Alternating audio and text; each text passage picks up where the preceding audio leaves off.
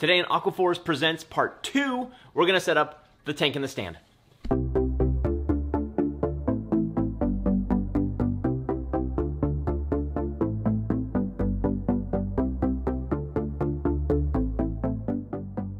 Even though the series is all about featuring Aquaforce products, this episode is actually all about Reef Octopus, and specifically it's about the Reef Octopus LUX T90 tank and stand, which, if I'm being really honest, 2 months ago, I didn't even know that it existed. When I think of Reef Octopus, I think about their pumps, their wave makers, but of course I think about their protein skimmers. The boxes for the tank have been sitting in my living room for 3 weeks now, maybe 4 weeks. I've resisted taking a peek inside, even though I really want to see what this tank and stand looks like. I'm trying something new on YouTube where I'm breaking my videos up into chapters. So if there's a specific part of this video you want to see or you want to come back to, just scroll down, click on show more, and click on a timestamp and it will take you right to that chapter. And as always, it really helps our channel out if you hit that subscribe button, turn on the notifications, and like this video. Okay, that being said, my first thing I need to do is build the stand,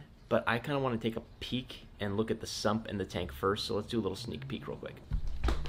This one looks open because my kitties got into it. Acrylic sump. Comes with the plumbing, and then I see in here a Reef Octopus return pump, filter socks, all sorts of stuff. See in there? See? All right, sneak peek into here. This is the Reef Octopus luxury system, the LUX T90. Ooh, never mind, you can actually see a lot. Here's what we got here. Looks like it comes with a mat. Accessory pack. Oh, okay. I'm saving the best for last. Okay, that was just enough to make me excited and to whet the palate. Onto the stand.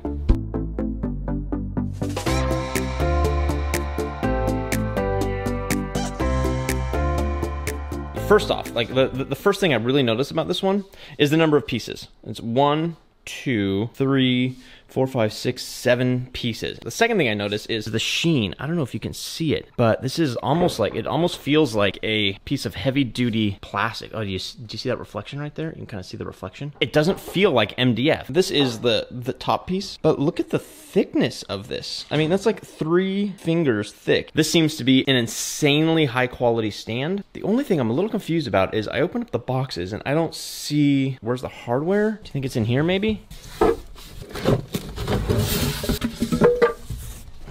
I'm hoping that this stand might only take me maybe like an hour to put together. I know that's probably really wishful thinking, but you never know. Okay, this is the return pump. Oh, the skimmer pump. Skimmer. So maybe it's in the sump? Huh? What do you think? But no directions. Where are the directions? Like filter socks. The baffle. Plumbing, float valve. Oh, wait, underneath here. And what do we have here? Why would it be underneath the sump though? I'm guessing it'll only take me an hour. Also, you can find a link to this aquarium and this stand in the description below.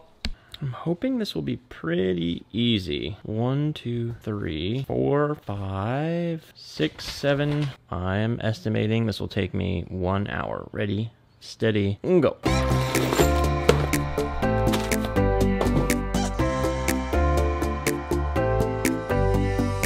I just think it's so much easier and so much more satisfying to have all of your hardware organized first. Step 1, let's see, put a sidewall on. Okay.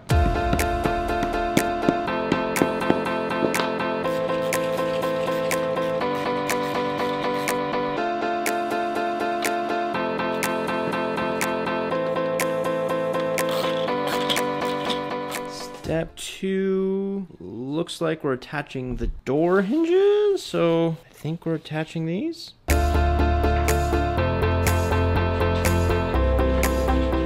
Step 3, piece. We got this piece on. We have this piece on. Yeah, okay, so we're attaching those to the side? No, those are the door hinges.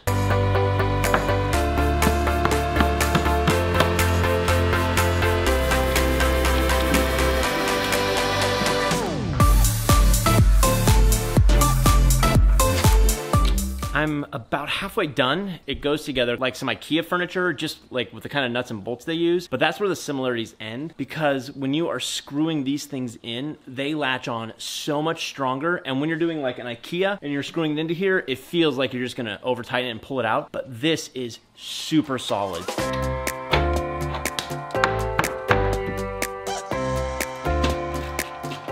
Okay, I'm an hour and 4 minutes in, and I'm not done like I thought I would be, but honestly, I would say 30 minutes of that, half of that time has been because of filming. Step 4 looks like we're gonna put the top on next, which I believe is that piece.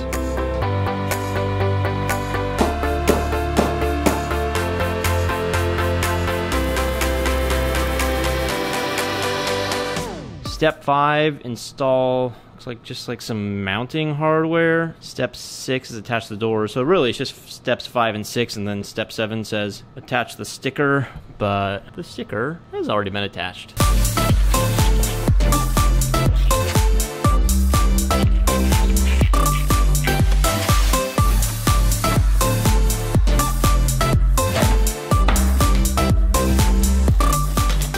Forgot. I mean, I didn't forget. I knew I had to do it. I haven't secured the top yet, but I forgot when I was moving it, and so I lifted it up and it popped off. This is done, and wait, how long did it take me? And the time was 1 hour and 41 minutes, and probably 40 minutes of filming. So, you know something, it probably only did take an hour, which really isn't that bad.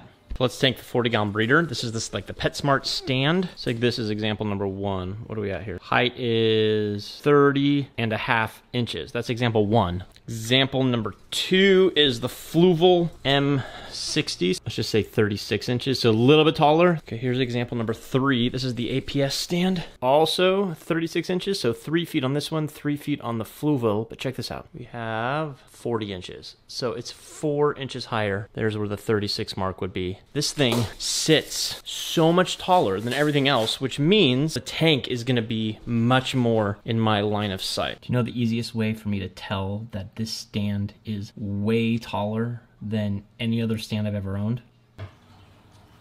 Because I can actually sit inside of it completely upright. That's how big it is.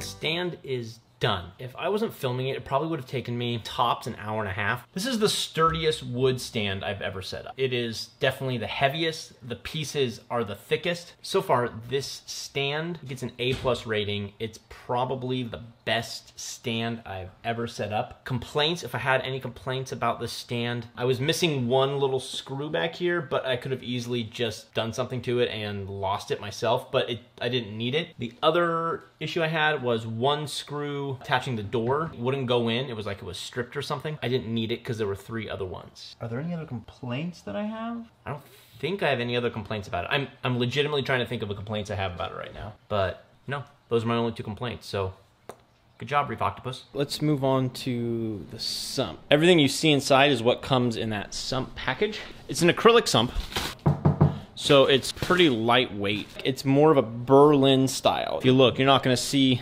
baffles. There's one baffle, I believe, and I think it's this package here. So that you have basically one large main compartment where you put your huge oversized protein skimmer, and then you have your return compartment, which will control the water height, and it's also for your gravity controlled auto top off, which is included.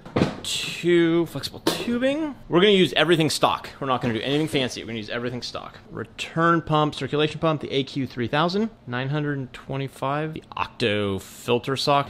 Okay, so this is the filter sock. It attaches onto the side like that. So, I mean, it's something like that, a baffle. So I believe what you do with this is you're going to take it something like this, and then you're gonna have a baffled compartment. So you install the baffle, then you put your return pump over here.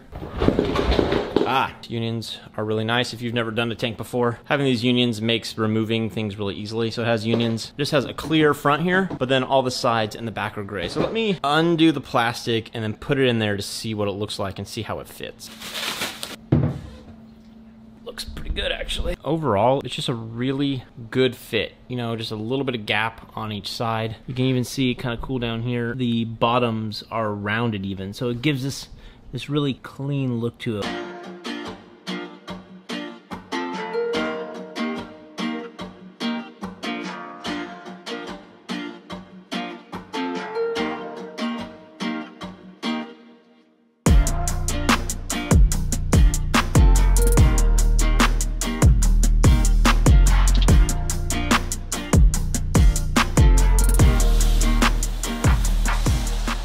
At the time I made this video, the Reef Octopus LUX T90 is retailing for $1,800 plus $300 for freight shipping. So it's around $2,100. It's a competitive price, I'm not gonna lie. Is it expensive? Yeah, it's an expensive tank, but you're getting what you pay for. You're getting high quality products, you're getting that amazing stand, you're getting an acrylic sump, you're getting the return pump, you're getting the high-end Reef Octopus protein skimmer, you're getting all of your tubing. I mean, just compare this to, you know, to any of the other options out there from Red Sea or from Waterbox, JBJ, Innovative Marine. This is an extremely competitive price, if not even more affordable than some of those other options. I believe it's 48 gallons. It's low iron glass. Hope my cats don't eat all this. I haven't looked at it, so I'm glad to see there's no gigantic cracks or anything like that. It's nice that it comes with a mat. I'm gonna have to cut a hole though. Right there, shouldn't take long.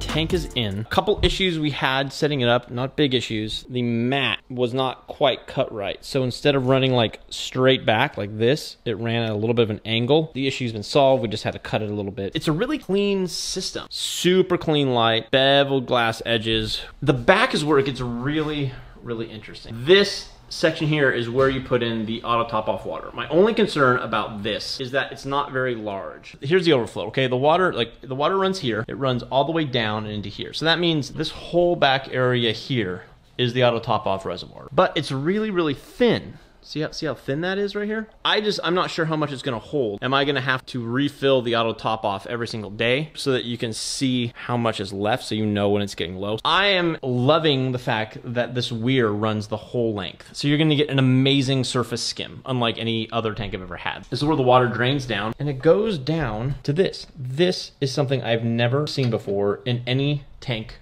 ever. It's called the slim flow. This is the overflow, no joke. This right here is where the water comes down and it goes into here. This is where it drains. Here, let me show you. See this? It has a primary, an emergency, and then the return line are all down here. And not only that, but you also have the auto top off hole over here as well because it's a gravity fed auto top off. But because they put the overflow here, what that means, the back section here is crazy slim. Normally, you'd either have to have an internal weir that sticks out and it takes up space in your tank, or you'd have to have some sort of low profile overflow here. So if you look over here at this tank, sorry, it's gonna be really blue. This is an overflow. So yes, you have a really slim overflow inside, but then you have to put this bulky overflow on the outside. This won't have any of that. You can put this up against the wall and there's nothing back there. That's the benefit of having the overflow in here. This is where the water return line is. So the water is just gonna come out of here. So completely flat. Really cool idea, super clean build. Can you guys see the one glaring thing I forgot to do? Can you see it? All right, let's just do a little time lapse of me fixing that one glaring problem.